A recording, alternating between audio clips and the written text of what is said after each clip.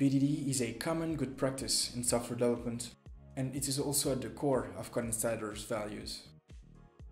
Well, the acronym BDD stands for Behavior-Driven Development and defines a software development principle that is commanded by a specification. With BDD, you write a specification in a special language called Gherkin, and after that, you implement your feature. Each piece of the spec is described by real-life use cases called scenarios. At the end, you implement your tests using that same spec language. By doing that, you link every piece of your software with your specification. This makes your software more focused on the feature while having a spec that is written in a language that both the product owner and the developer can understand.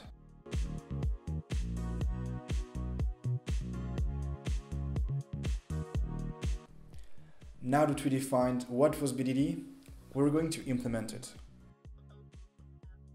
We'll develop an API that is basically a calories counter. There will be only one endpoint on that app, post food. This endpoint will allow the app to know what food the user eats.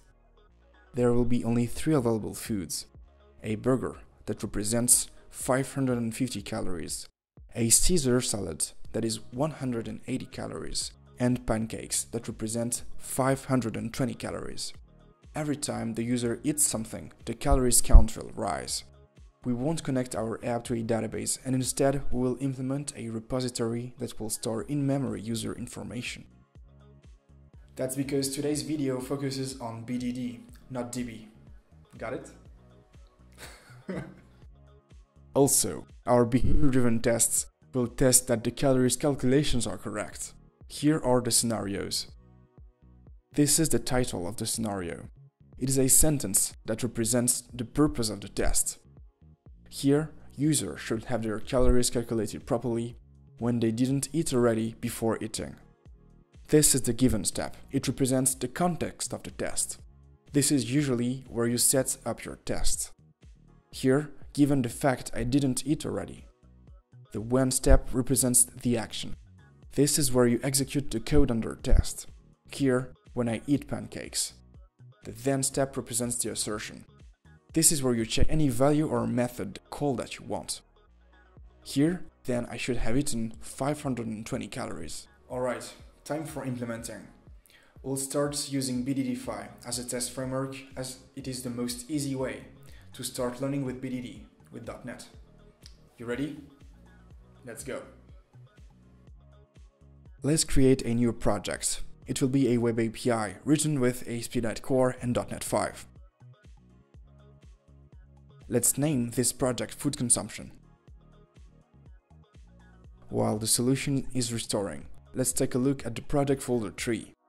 Let's try the skeleton of our tests. So, we create a new project named Food Consumption Tests, with .NET 5 and XUnit as a test framework.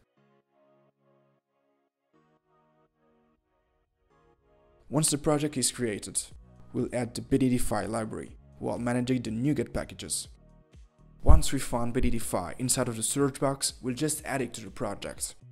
Let's name the test steps according to the scenario. Scenario.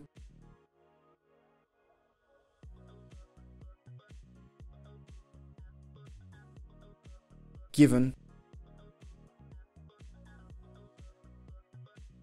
When.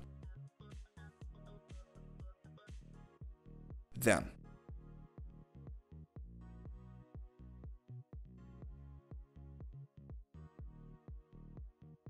Let's configure the severity for this warning, because it is useless in our case. We will create a class for the second scenario, again according to our Gherkin spec. This scenario represents the test case when the user ate already before eating again.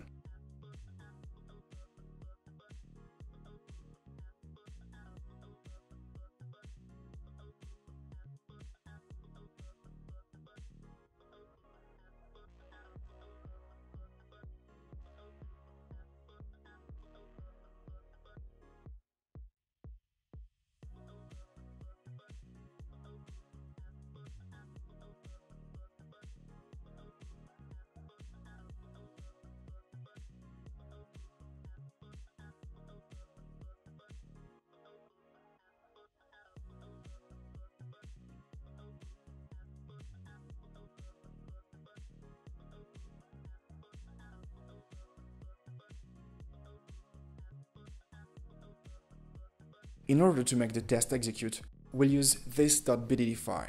By doing that, BDD file will by itself understand the order of the method calls and execute the test. Let's now create the most simple controller in order to make a real API. We will call it food consumption controller. Because this only endpoint is very simple, we'll make it return void. Let's create a folder that will contain the input model. This model will be called eating action.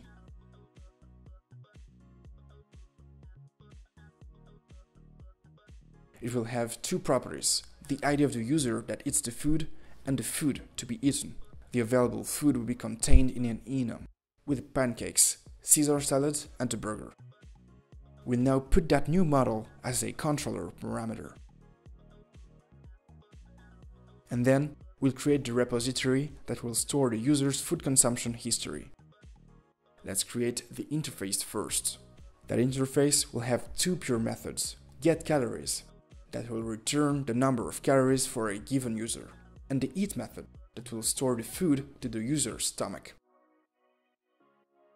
Let's now write the implementation of that repository.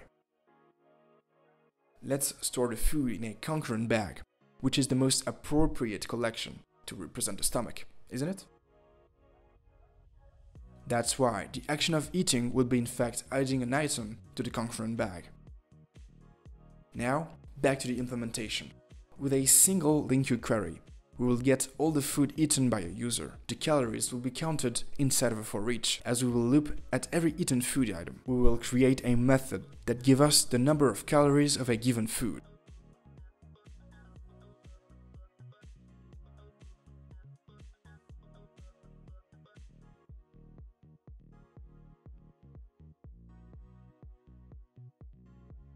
After getting its return value, we will add it to the calories total and finally return the total. Let's edit the food controller in order to use the repository inside of it.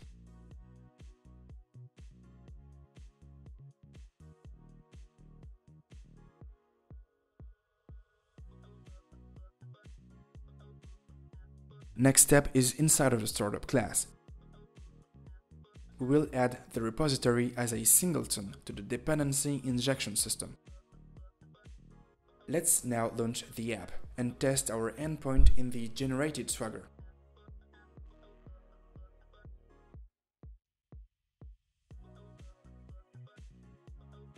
Success!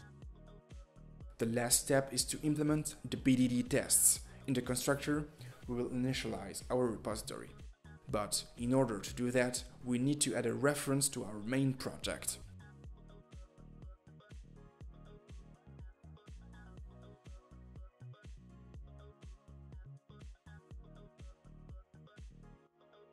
User isn't supposed to have eaten in that scenario, the given step will do nothing. In order to craft a clean code, let's quickly create a convenience constructor for the eating action class.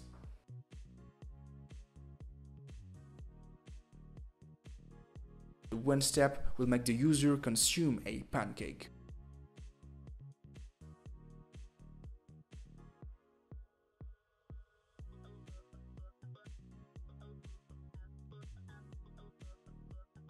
And the then step will assert that the calories count is equal to 520.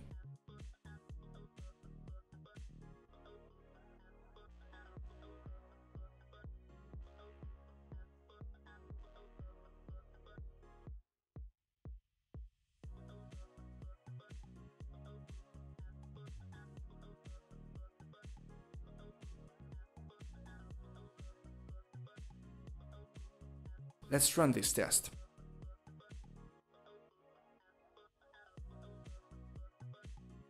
It is green. Let's do the same with the second test. This time, the given step will assume that the user has eaten.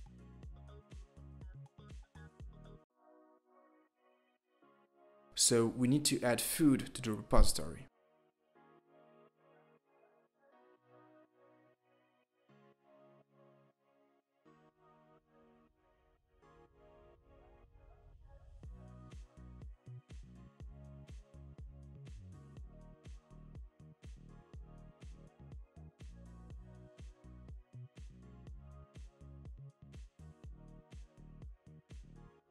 and everything is green.